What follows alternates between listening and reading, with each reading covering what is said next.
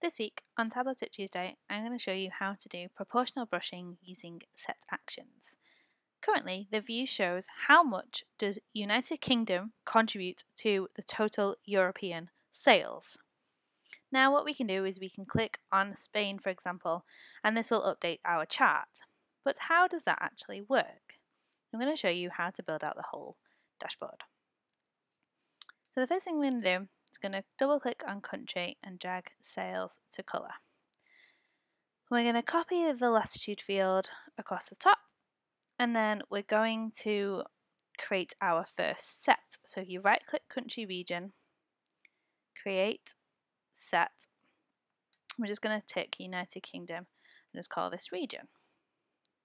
Hit OK. Region set, sorry. And then we drag that onto colour. So now we can see what's in and what's out of our set. If we hit map.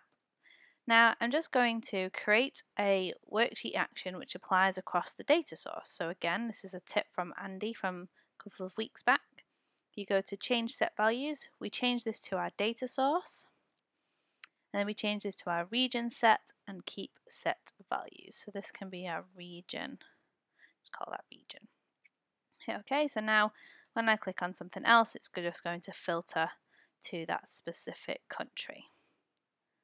Now our second part is we're going to build out our sales, subcategory sales. Hit entire view, and then we're also just going to drag subcategory sales on as well and change this to percent of total. Now what we're going to do is we're going to add our region set to our colour. And then we're going to change this compute using the region set. And we're going to flip these around so that we've got our ins at the very beginning. We're going to add our labels to both of them. But then, in fact, we're not going to add our labels to this one at all. So what we're going to do is we're going to create a calculated field that just pulls back our selected region sales. So it's just going to be if region set, because that's a true false, so it's a boolean.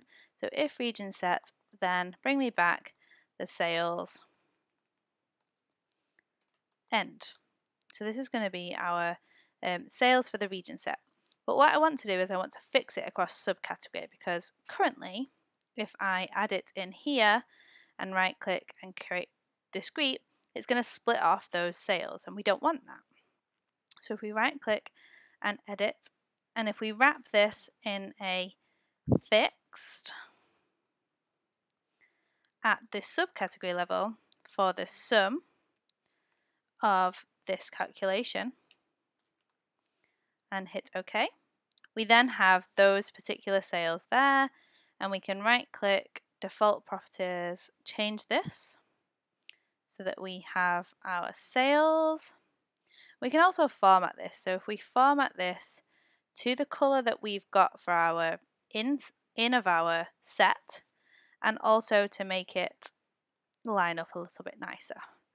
And then the final stage was if we add a reference line, we can have the total per pane, which is going to allow us to set the total per subcategory, and then we want to change the computation, the label to the value. We don't want any tooltip, and we also don't want any line.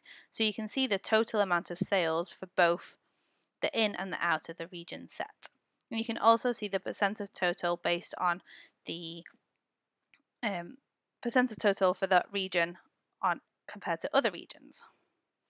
Now all we need to do is throw this in a dashboard. So we have sheet 1 next to sheet 2. Now when I click France, it will update to France, and if I click Sweden, it will update to Sweden. Now back to the UK. That's all for this week. Enjoy!